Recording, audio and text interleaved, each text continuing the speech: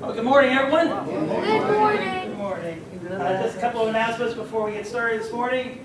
About the month, Sunday school 10:15. We're studying Judges and started studying about Samson this morning. So I encourage you to come a few minutes early to study God's Word with us. Bible study Wednesday 6 p.m. We are we need to pick something new because we finished the book of Acts. So I have until Wednesday to figure out what the next one is. But come study with us. A wonderful time of fellowship and prayer and learning. Soul winning. We're not going to go. My diverticulitis is acting up, and praise God that I'm here today because yesterday didn't look like I was going to be anywhere except in heaven. That's how bad I felt anyhow. We'll soul win next week. Although you're going to go do some singing, right? Jess is doing over at the nursing home, and you're going to sing, and also maybe might talk to the folks about the gospel and all that. That'd be nice. And then Vacation Bible School, July 15th to the 18th, 5:30 to 8 is coming upon us, and so please make sure that you get the word out and make sure that we're all ready to help out with the effort. And so looking forward to that. And then what's not up here, I forgot to put on, is that you might have seen online, we're going to have a Sunday evening concert, July the 28th, right? It's the 28th, yeah, at 6 p.m. And so we sure are looking forward to that. As great time of fellowship and leading you all in singing. Amen? Amen. So we're preparing for that. We start preparing for it, looking forward. Okay, so everyone please stand. Let's sing Lord's Praise. If anybody can help out making some posters for Vacation Bible School, posters by what I mean by for in here. I need some for each day. So if you've got a talent and want to help out with that, I appreciate it. Yeah, please do. All right, I don't want to be too loud. Get ready.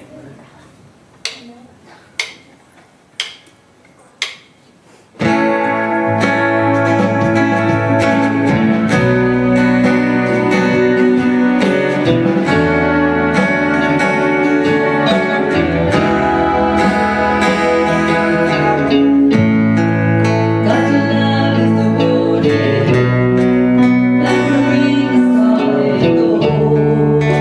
a mountain,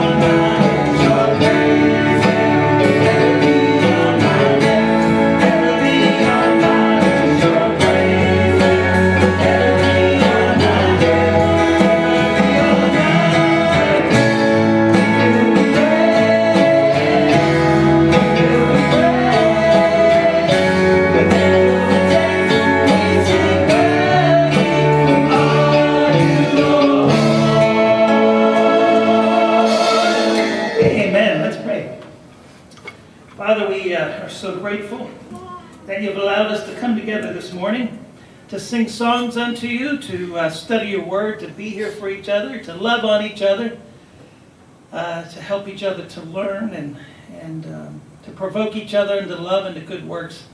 Father, as always, we want every second of the service to be pleasing to you, so please guide us so that it will be. In our Lord Jesus' name we pray. Amen. Please be seated.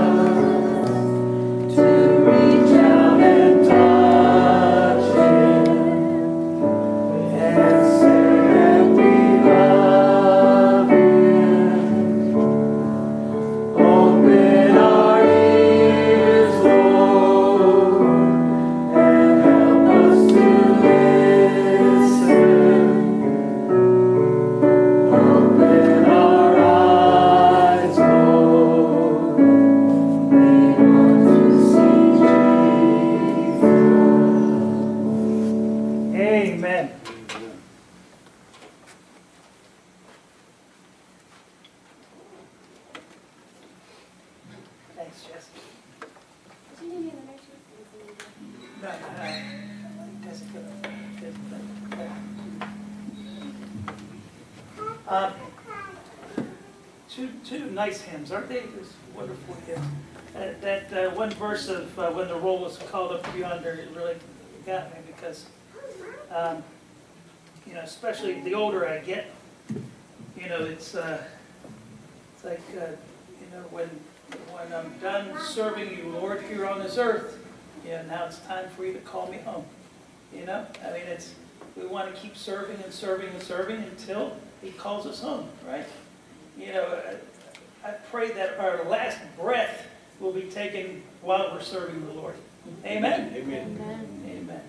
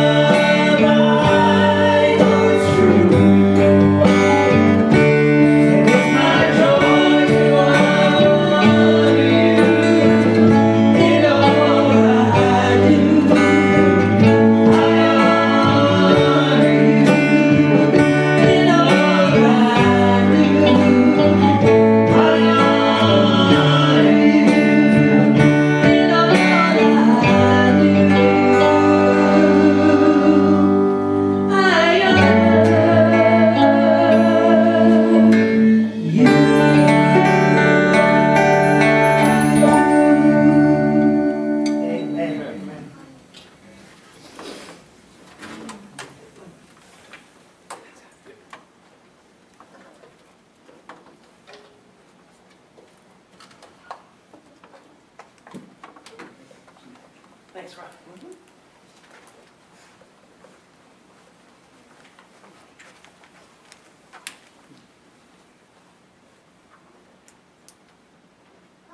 Okay, prayer need Thanksgiving. What do we have? Charles. You may have heard about a fire on Orchard Street. Fire on, yeah, I did see some, I didn't, on Orchard Street, yeah. Yeah, this Thursday.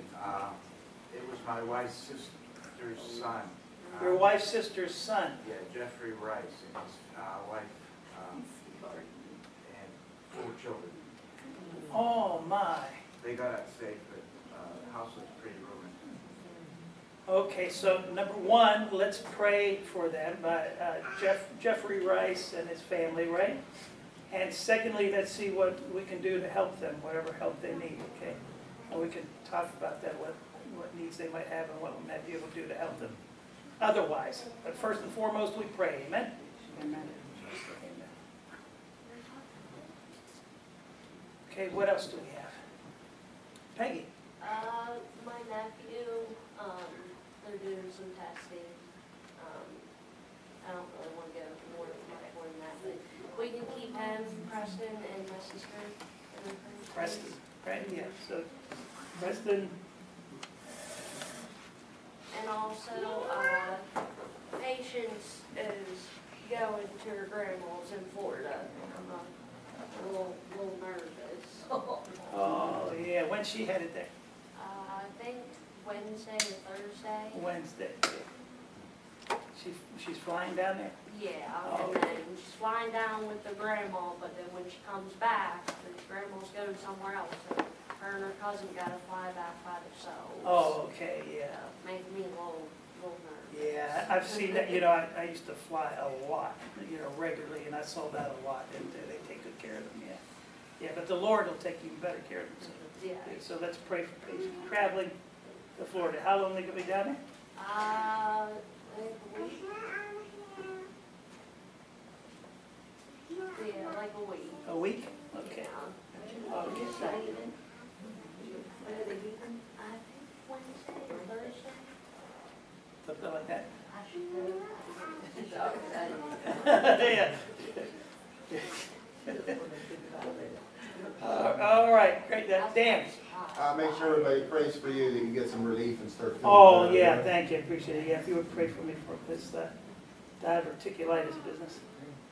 I finally got the right antibiotics started yesterday. I was not in good shape yesterday, I'll tell you, right now, Sandy will tell you. Yeah, yes, Virgil? I still need prayers. Now they're checking me for, my blood count's low, I don't know, they're checking me for leukemia. For leukemia? Oh, yeah, so your platelets have been low, right? Mm-hmm. Yeah. Yeah, so Virgil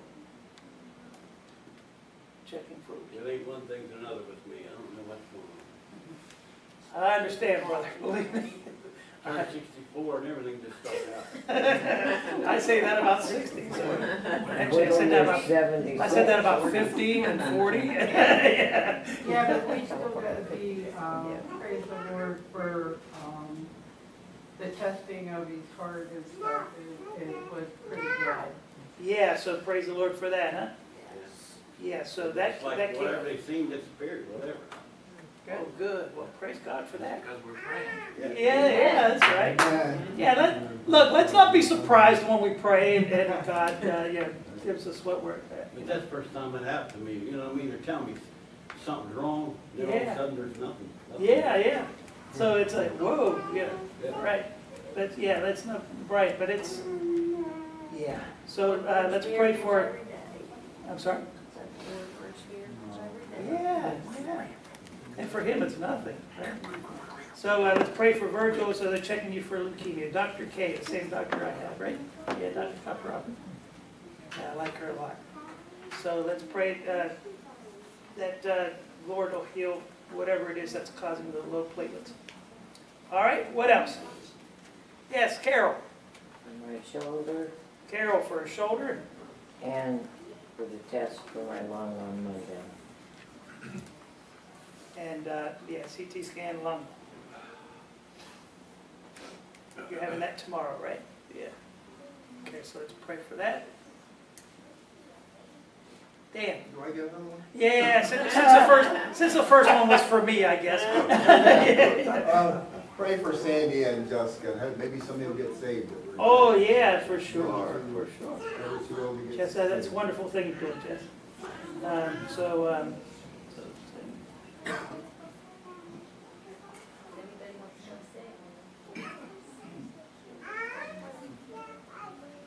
Yeah, for sure. Anything else? Let's pray for our VBS, huh? That the Lord will send a lot of kids and that we'll teach them correctly and love on them and all of that. Pray for the church. Yeah, I was just about to say, you took the word right. Let's continue to pray for our church, that people will be dedicated to, serving the Lord through our church and first and foremost through leading people to Christ and then building everybody up in the faith and all of that. Yeah. And so let's pray for our church. And that, that he guide us in wherever we end up being, I can tell you that a week ago this past Friday, someone looked at the building, in terms of like seeing if they wanted to buy it. Paul gave me the heads up on that, but I haven't heard anything since. So it's just hard to tell. When and where or whatever, but just we need to have God guide us. That's all. Keep praying, okay? He's taking care of us this far. Yeah. Anything else? Okay, well then let's pray.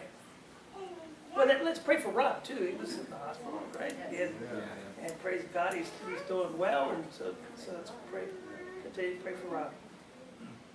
All right, so let's pray. Father, we are so thankful for all that you do for us, and we praise you, Lord, for our church family. We praise you for our little ones, and their parents, and all who give of their time to serve and to help and with the various things going on.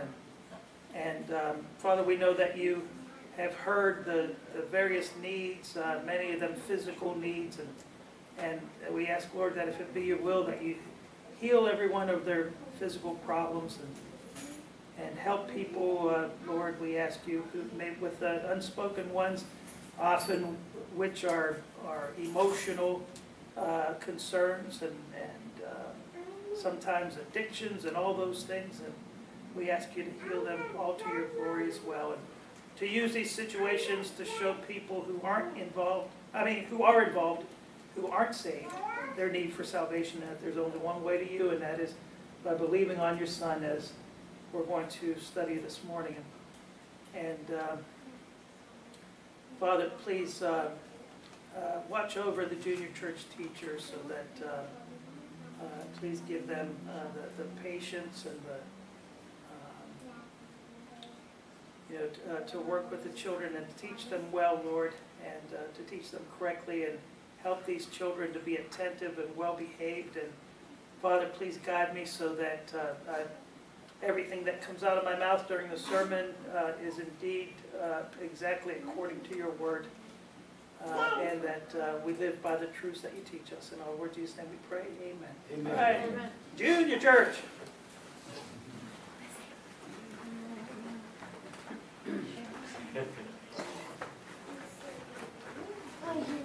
Shaky, shaky, when the feet rumbly, rumbly, bodies.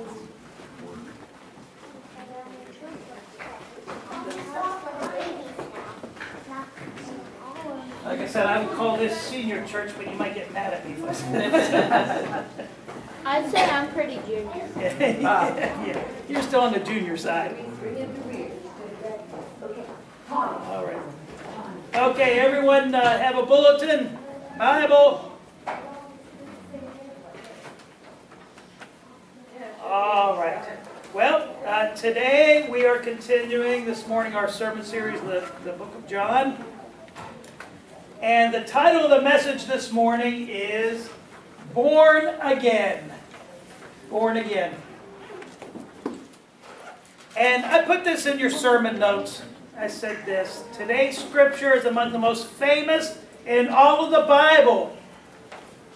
And that we certainly use these verses when we're sharing the gospel with people, when we're soul winning, trying to help people to get saved. You know, I remember growing up Catholic, Roman Catholic, and into my adulthood, I would hear these non-Catholics who called themselves Christians talk about being born again, right? They said they were born again Christians. And being a good Catholic, I had no idea what that meant. I had no idea what this born again stuff was. You know, I was like Nicodemus that we're going to study about this morning. He and his fellow leaders thought that you had to be a well-behaved Jew to go to heaven. And I thought I had to be a well-behaved Catholic to go to heaven.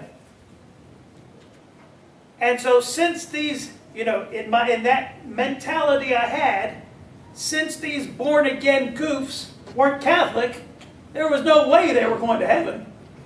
You see? The arrogance of that. Boy, did I have that backwards. Some people, someone told me the other day, as a matter of fact, did anybody see online I put, you know, if you're not born again, you can't go to heaven, period. You know, that kind of, something like that, I forget.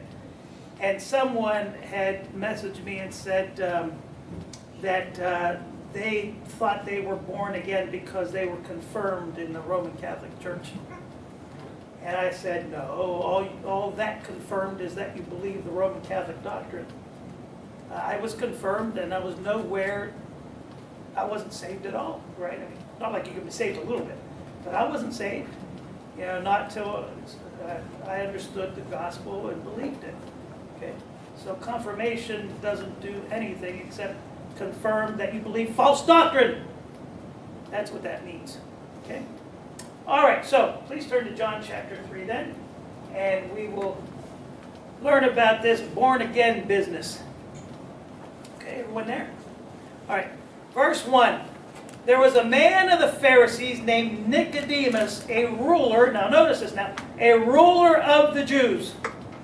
And the same came to Jesus by night, and said unto him, Rabbi, we know that thou art a teacher come from God, for no man can do these miracles that thou doest, except God be with him. And we are getting feedback, so I'll turn this on.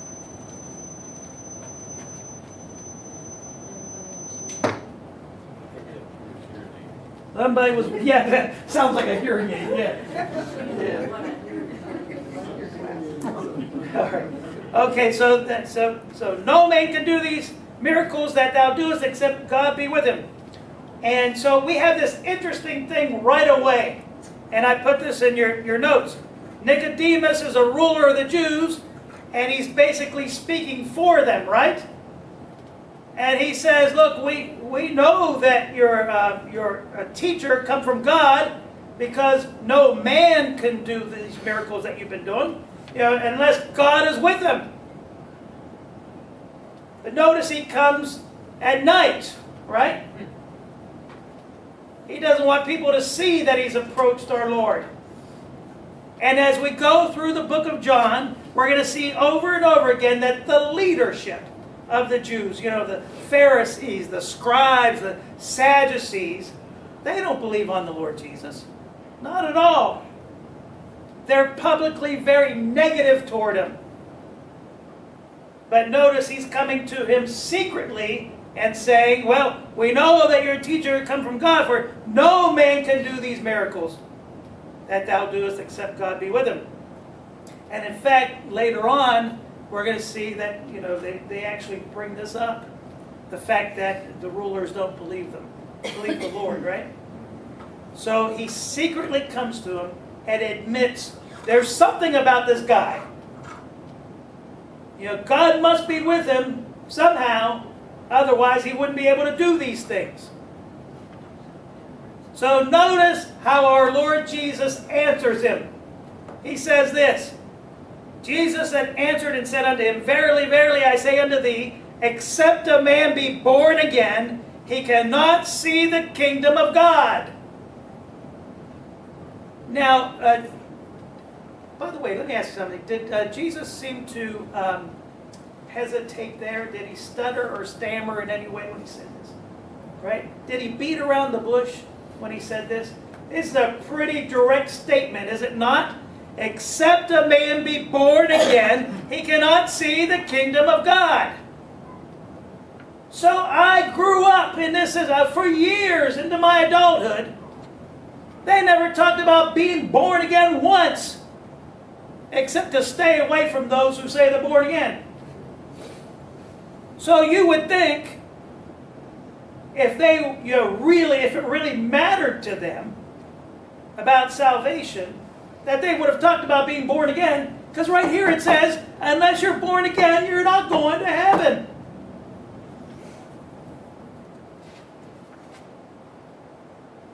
And so what's going on in this interaction with Nicodemus is that he's saying, there's something about you, because you're doing these miracles, you must be a teacher sent from God. And how does our Lord reply? Buddy, you're not even saved. You're not saved. None of you are saved. You see? So apparently there's a difference between just kind of knowing that Jesus was sent from God, having this intellectual assent of the facts, and actually being saved. Okay? So that's why I put this in your bulletin. Knowing that Jesus is a teacher come from God, or that he did miracles, or that he died on the cross, or was buried and rose again is not enough. Just knowing those facts. The devil knows those facts. An intellectual assent to facts is not enough to be saved. You actually have to believe on the Lord Jesus Christ to be saved. You see? And that means you put your full faith and trust in the Lord Jesus as your Savior. You put your complete trust in what He did on the cross for you, relying on your own works. Not at all, you see. Or your adherence to the law, or some religious practices like going through the sacraments. You see? All of that. So, believing on the Lord Jesus Christ means trusting the Lord Jesus Christ. Putting all your faith in Him. That He did what was necessary for you to be saved. And all you have to do is accept that free gift by trusting Him. That's all. So you might wonder, well, if Nicodemus knows that the Lord Jesus is a teacher sent from God, why doesn't he believe on Him? Right? I mean, he has the Lord Jesus standing right in front of him. He's talking to him. He is aware of these miracles. Why doesn't he believe on Him? And there's a simple answer. It's his will. His own will. Nicodemus' will. He did not want to believe on the Lord Jesus. The rulers did not want to believe on the Lord Jesus. They could not deny the miracles, but they could refuse to believe that He's the Son of God. You see? And we're going to address that a little bit. But they didn't want to believe on the Lord Jesus. And the main reason they did not want to believe on the Lord Jesus was because they wanted to be the top dogs. You see? They've been teaching a certain way, and they didn't want to admit that what they were teaching was wrong. These were prideful people who believed that they were going to go to heaven because they were so good. They were so righteous. Matter of fact, they even created rules that God didn't, to try to be more righteous than God. So they want to earn their way into heaven. And there's a lot of pride in that, right? That's why Ephesians 2:8 and 9 said, it's not of works lest any man should boast. Because God knew if it were up to us, if the reason we went to heaven is because we're so good, we would surely boast about it, wouldn't we? Rather than them accepting the free gift of salvation. So how does our Lord answer this? Look, unless a man be born again, he cannot see the kingdom of God. And by the way, this is a good tip, and I put this in your bulletin. When someone comes to you and they're not saved, and they ask you questions about religion, about Christ, about Christianity, or they want to talk to you about the Bible, I said, find a way to get on the subject of salvation, because that's what people really need, right? You know, they could try to talk, what about Noah and the flood? Or what about this? Or what about that? And it won't matter what you say to them anyhow, because, the natural man can't understand these things. They have to be born again. So you can go into all sorts of dissertations, it will not matter. Focus on them getting saved first. Then they can start understanding these things. So you can spend hours on all sorts of things. Hours on doctrine. Someone asks you, well, why do you dunk people? And isn't it enough just to sprinkle them and all? No, wrong discussion. Let's talk about salvation first. Then we can talk about baptism. So always try to direct them to salvation. Let's get that straight first. Okay? So our Lord says, except a man be born again, he cannot see the kingdom of God. In order to go to heaven, in order to see the kingdom of God, you must be born again. And so what does that mean? I put this in your book. The first time you were born to your earthly human parents, right? That's the first birth. And then, when you're born again, you become a child of God. And so we've already seen this. You might remember this from John chapter 1, verse 12. But as many as receive him, the Lord Jesus, to them gave he power to become the sons of God, even to them that believe on his name. So we saw this a couple of weeks ago, right? Where you don't, and we've talked about this many times actually, where the world wants to say, oh, we're all children of God. No, we are all not. The Bible tells us that. To be a son of God, you have to believe on the Son. You have to believe on the Lord Jesus Christ. Period. And that is the second birth. That is being born again. Okay? So look at verse 4. Nicodemus saith unto him, how can a man be born when he is old? Can he enter the second time into his mother's womb and be born? So Nicodemus completely misses what the Lord is saying, right? I mean, it went right over his head. Why? Because he's not saved. Because of his lack of faith, because he refuses to believe, it just goes right over his head. He doesn't understand it. So what does he end up doing? He asks a silly, ridiculous question. Well, what are you talking about here? You mean it's possible for an old guy like me to go back into his mother's womb and be born again? And so look at verse 5. Jesus answered, verily, verily, I say unto thee, except a man be born of water and of the Spirit, he cannot enter into the kingdom of God. Now notice verse 6, right? You see what verse 5 just said? Now notice verse 6. That which is born of the flesh is flesh, and that which is born of the Spirit is spirit. As we're going to see here in a second, that's connected to verse 5. Marvel not that I said unto thee, ye must be born again. Now, first of all, notice it says born again, right? It doesn't say born again and again and again and again. You must be born again, period. So what does that tell you? If you must be born again, how many times are you born again? Once, right?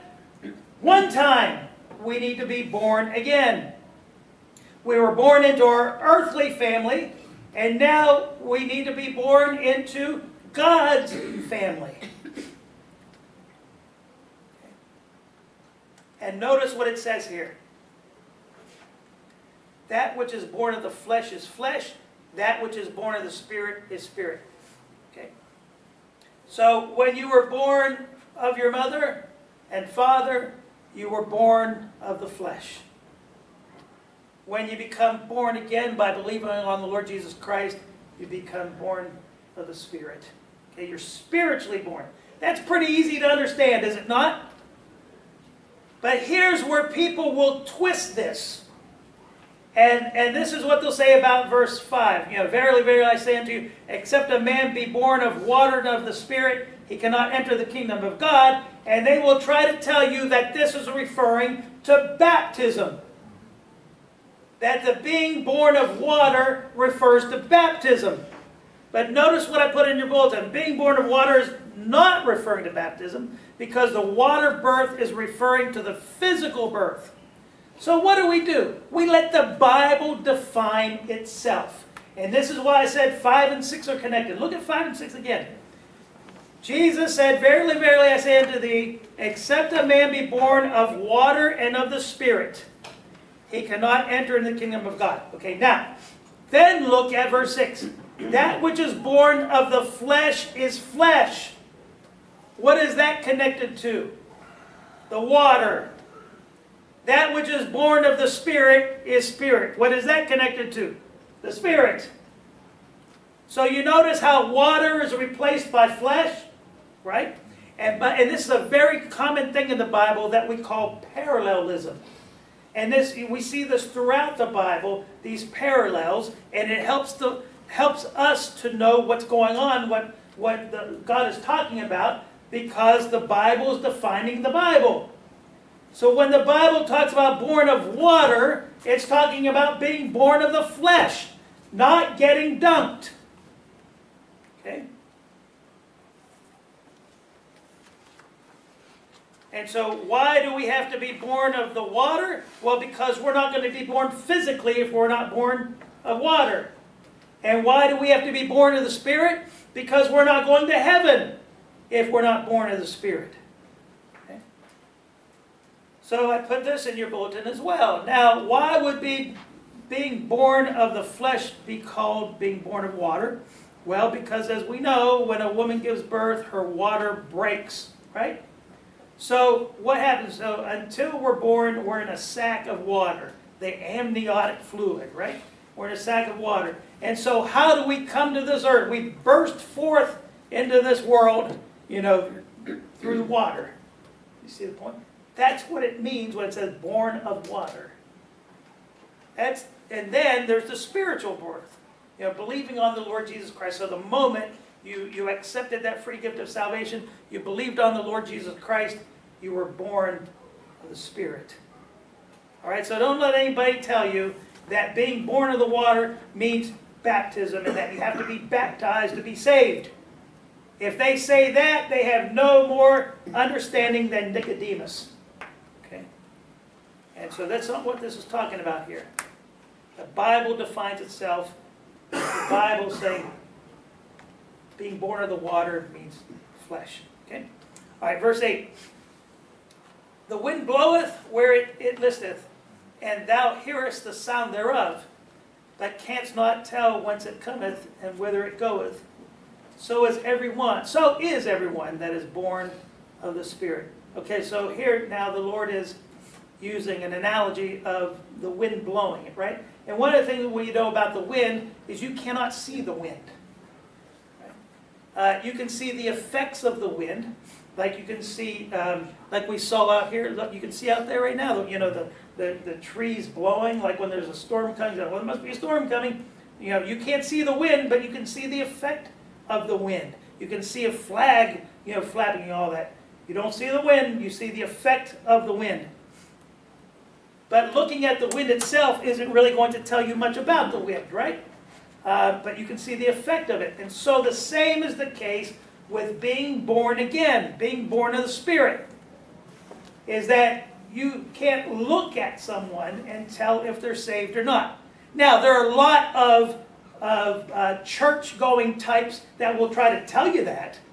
You know, if someone doesn't show up in a suit and a tie and this and that and the other, they must not be saved.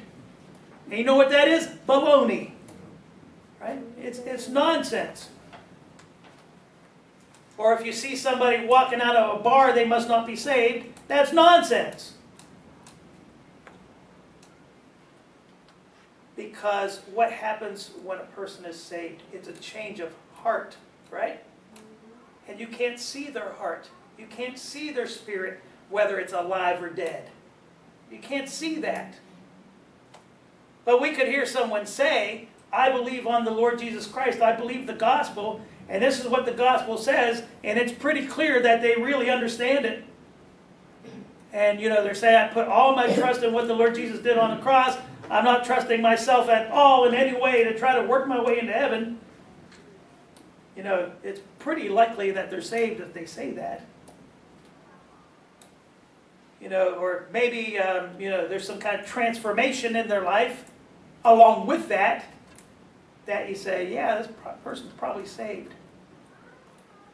But we cannot know for sure, right? The only one you can know for absolute certain that they're saved is your own self, right? You know for sure whether you believe or not. Now, it doesn't mean we don't ever doubt here and there, but you know for sure whether you believe the gospel, whether you're saved. You know, sometimes we succumb to our flesh and do pretty sinful things, but that doesn't mean we're not saved. You know, so someone asked me, how do you know if somebody's saved? And 9 times out of 10, what will people do? They will look at someone's actions, won't they? Well, do they go to church? Do they do this? Do they do that? I mean, that's just wrong. I want to ask them, do you believe the gospel? Do you know what the gospel is? Someone explains the gospel to me and tells me they believe it, you know, with all their heart. That is, I mean, you can't compare that to, well, I go to church on Sunday, or I do this, or I do that. You see my point?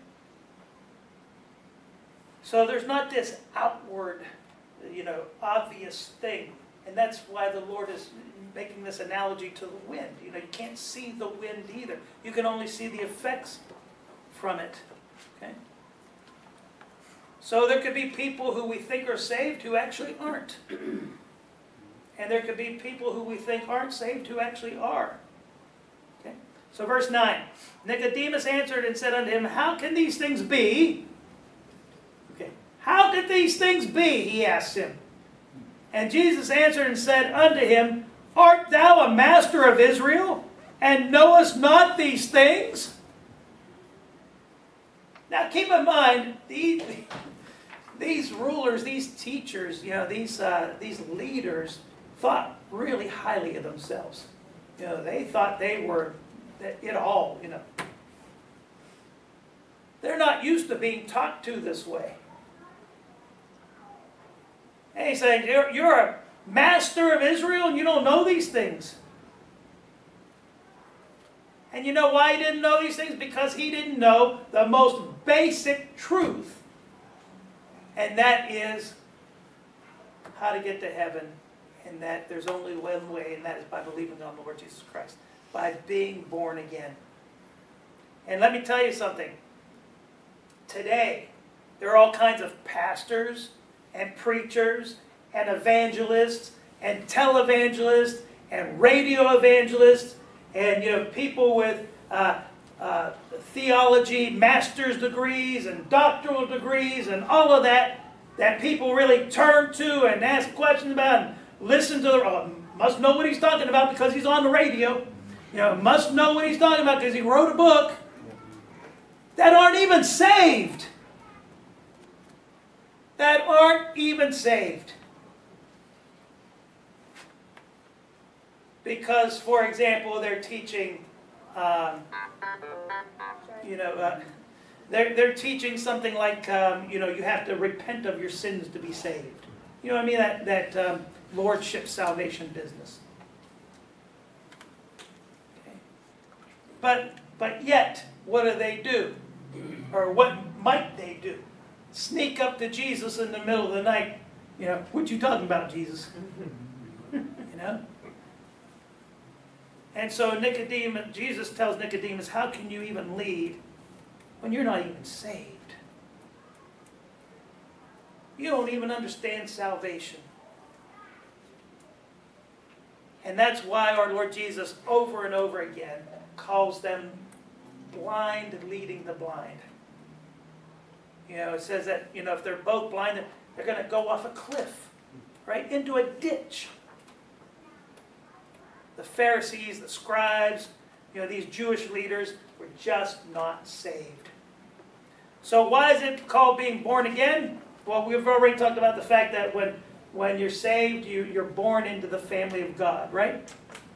But also, you know, you realize that we have a body, we have a soul, and we have a spirit, right? And so before a person is saved, their spirit is dead. Before you were saved, your spirit, my spirit, was dead. But then when we believed on the Lord Jesus Christ, our spirit, the Bible says, was quickened, you know, became alive, was resurrected. But now understand too that it's resurrected and it's different. We're a new creature in Christ, the Bible tells us. Okay? And the resurrection of Christ pictures this. So what happened? After the Lord Jesus died on the cross, and his body was placed in the tomb, and his body was there for 3 days, right, and 3 nights. Then his body, he and his body came out of that tomb alive, right?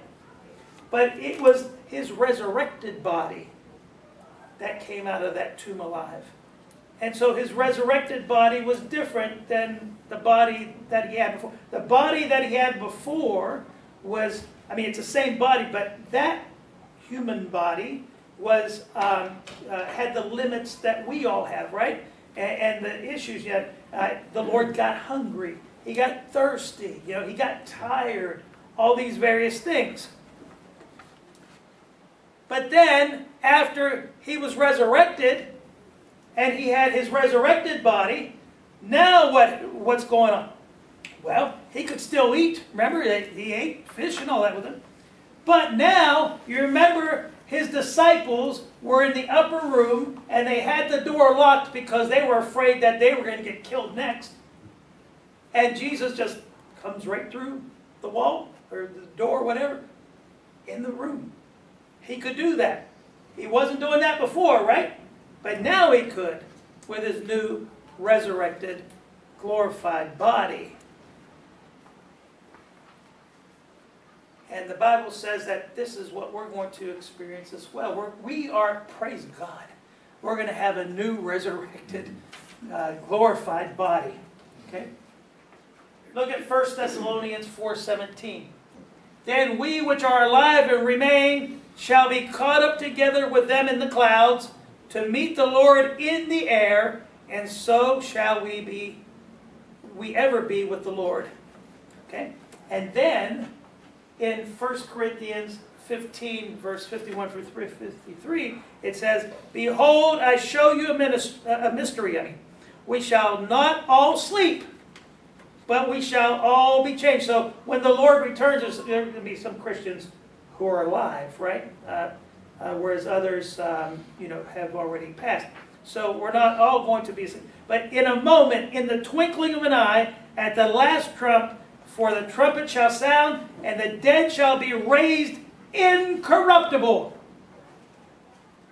And we shall be changed.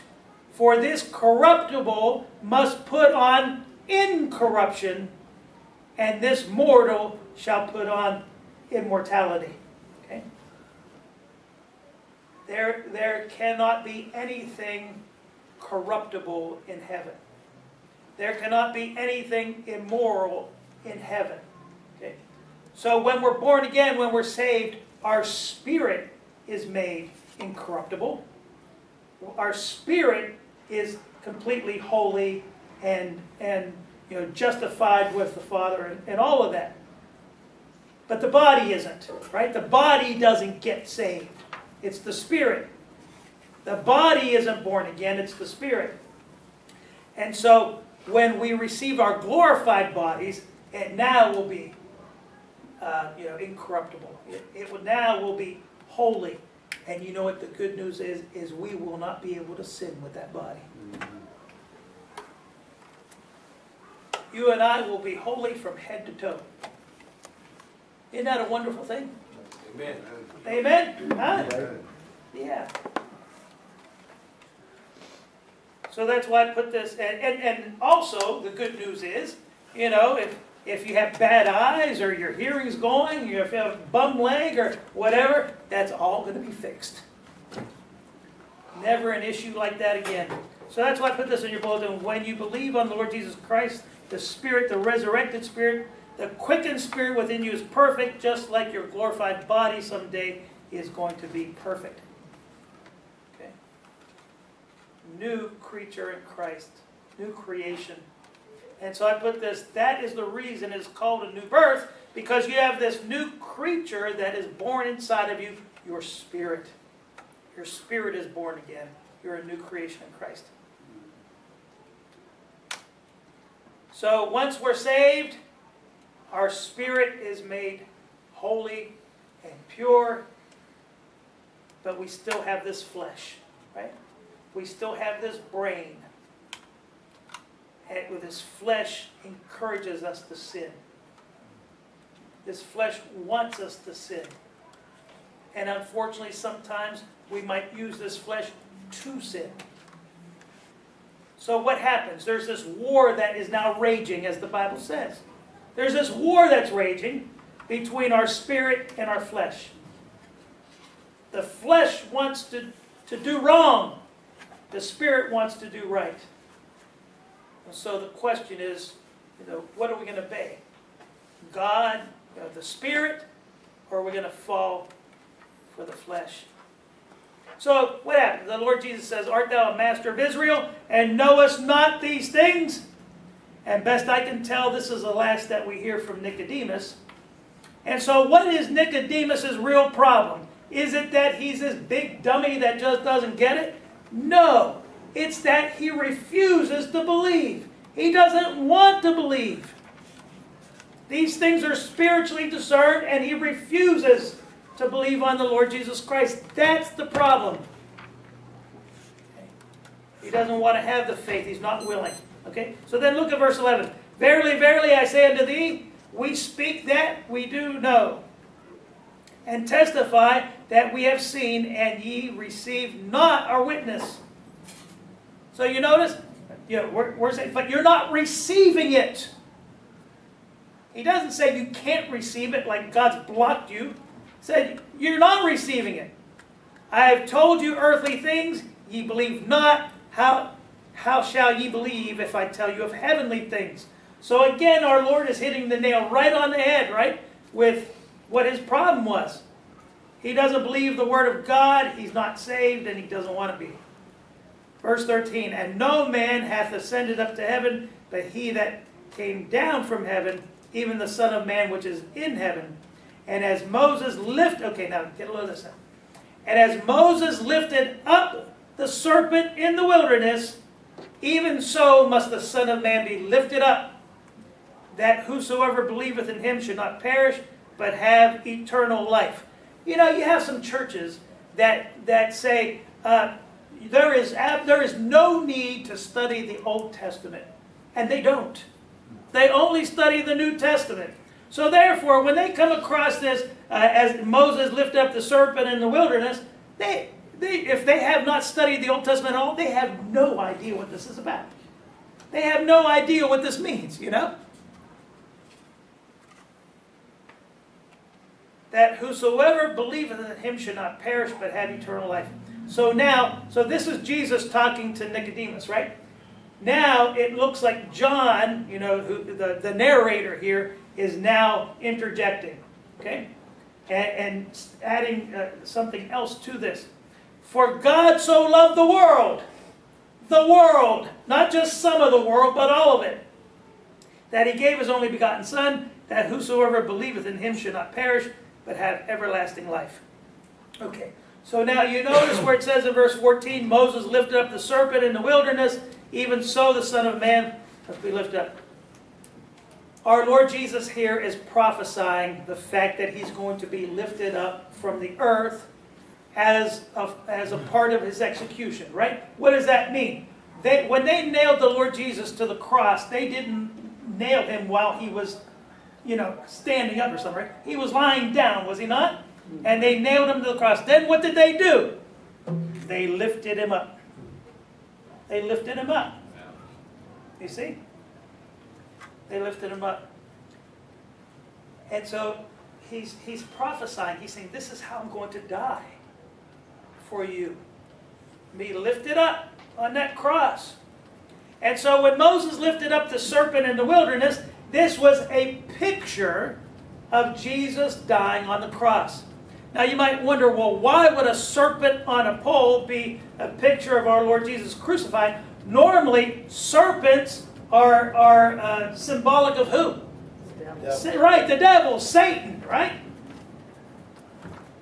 So we don't think of him representing Jesus. We think of him representing sin, Satan. Well, look, this is coming from Numbers chapter 21, verses 7 through 9. And the Bible reads, therefore the people came to Moses and said, we have sinned, for we have spoken against the Lord and against thee. Pray unto the Lord that he take away the serpents from us. Biting them, right? And Moses prayed for the people. And the Lord said unto Moses, make thee a fiery serpent, and set it upon a pole, and it shall come to pass that every one that is bitten, when he looketh upon it, upon that brazen serpent, right, that fiery, shall live. And Moses made a serpent of brass, and put it upon a pole, and it came to pass that if a serpent had bitten any man, when he beheld the serpent of brass, he lived. So when he looked at it, he lived. Now this is the opposite of what you would normally expect God to tell him to do, right? Because normally he would say, no, don't make any kind of image like that at all. Don't look at it and have thoughts about it or any of that. But he said, you do this, and if a person's bitten, just look at it and you're going to be healed. And by the way, but this parallels or pictures our Lord Jesus, right? And there's a truth in this as well. And that is, notice, they didn't have to work to be healed, did they? They just had to look at this brazen serpent, this brass serpent on this pole. Well, likewise, all we have to do is look upon the Lord Jesus, believe on him, trust in him, and we are saved, right? We don't do any work, and that's something that takes place within us.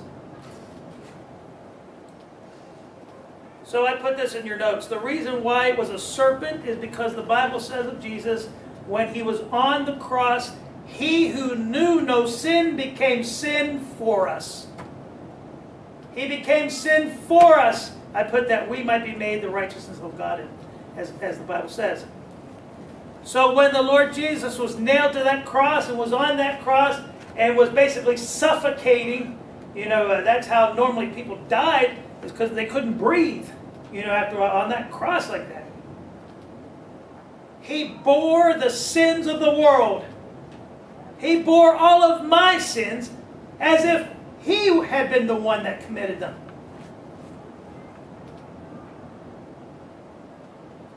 He took all of our sins, and so he's represented by that serpent on the pole. Because at that moment, he was like the epitome of sinfulness on that pole, because he had all of the sin of the world on him. You see? Is that making sense to you? He had taken the sin of the world upon him. And so just as Moses lifted up the serpent in the wilderness, so must the Son of Man, the Bible says, must be lifted up. Notice that's future tense, right? He's saying that whosoever believes in him, not whoever repents of their sins, not whoever cleans up their act, not whoever joins a church, not whoever gets baptized, who lives a straight, normal life, but whoever believes on him should not perish but have everlasting life. Okay? So then, John jumps in and elaborates and makes sure we understand that's because God so loved the world that he sent him to save us. Okay, now look at verse 17. For God, and people will use this to try to twist it around for their own purposes. For God sent not his Son into the world to condemn the world, but that the world through him might be saved. Now, notice this here, and especially if you know more about English, you might notice the tense here. He that believeth on him is not condemned, but he that believeth not is condemned already, because he hath not believed in the name of the only begotten Son of God. Okay, so the first thing that I want to point out about this is look at verse 18. It says, he that believeth not. Right? That is present tense, right? If you don't, those who don't believe now.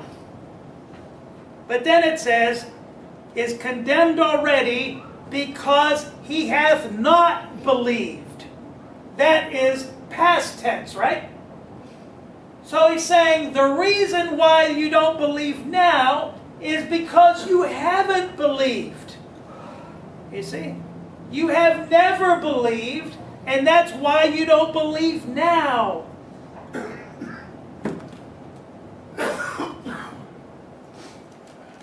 I heard a political commentator the other day say that she had adopted Judaism. She had converted to Judaism because her husband's Jewish. And she said, I used to be Christian, but I gave it up to be Jewish. And so now I started talking to the TV, as I often do. Okay? And one of these days it's going to talk back. But so now I'm talking to the television and I'm saying, well, I'm sorry, but if you used to be Christian, you never were Christian. You never were. See, she's condemned now because she has always been. She doesn't believe now because she never has. That's what the Bible says. Okay? So this idea that you can be saved, that you can believe and be saved, and then stop believing and lose your salvation is about as wrong as anything on this earth is wrong. You don't believe now because, if a person doesn't believe now, why is that?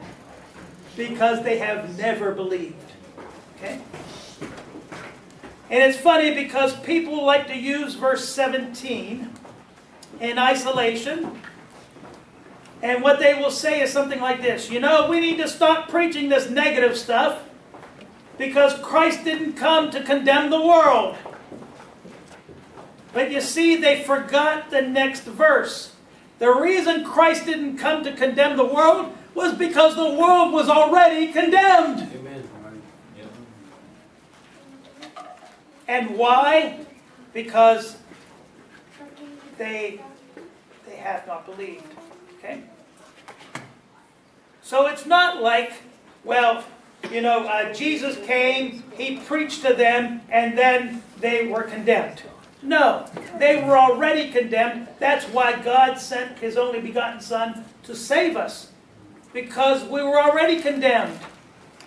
And by the way, this also speaks to this idea, people will say, well, what about the poor people, in these countries where they've never heard of Jesus? Well, show me one, first of all. I'd like to see the country that has never been exposed to Jesus at all. But secondly, what does the Bible tell us? They're already condemned. Mankind has been condemned since when? Adam. Since the Garden of Eden. And I see nowhere in the Bible does it say, except for those in the middle of the jungle. Right? It doesn't say that. That's why Jesus said, go out into the world. Preach the gospel. That's why he said that. So they're already condemned.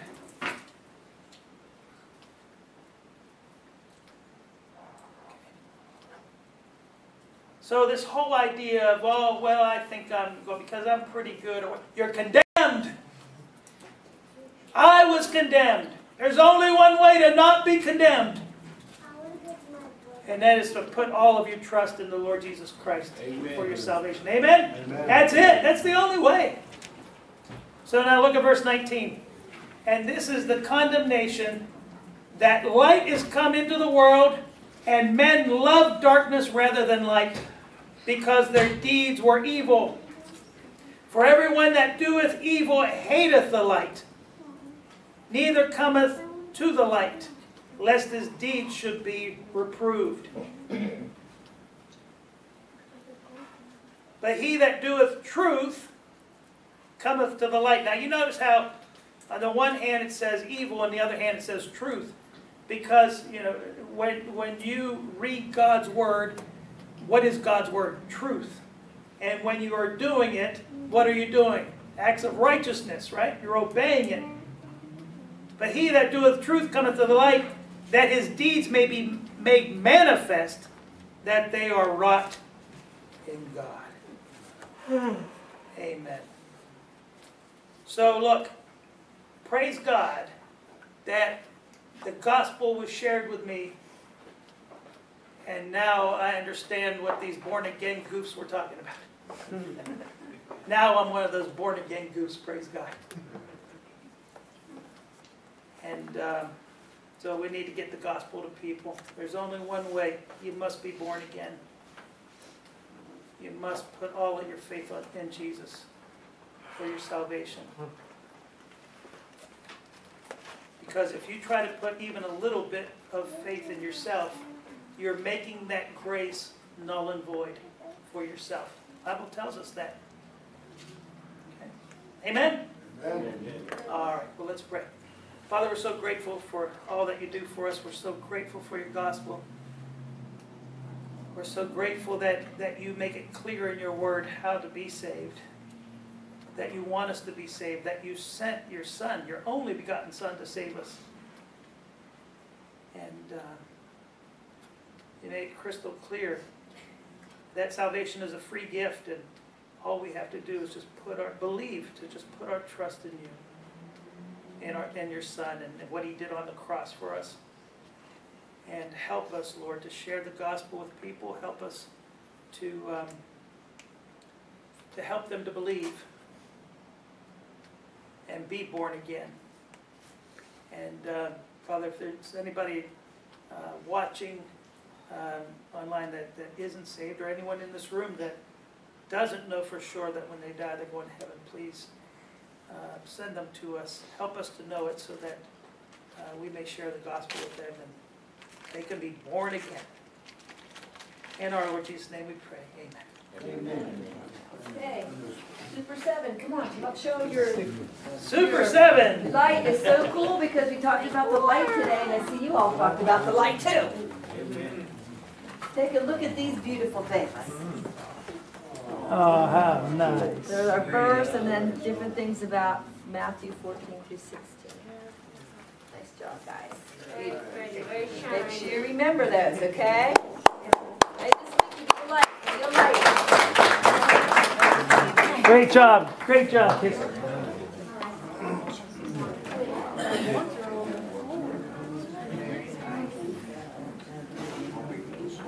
Such care in coloring those. Beautiful.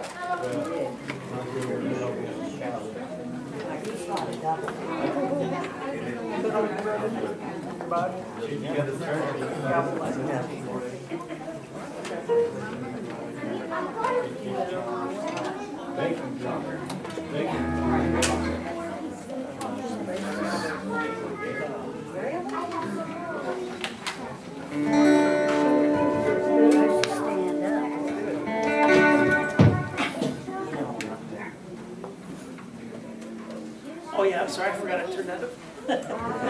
He was squealing on us. All right, everyone, be sure to sing along to this last song. Yeah, we want to hear those voices.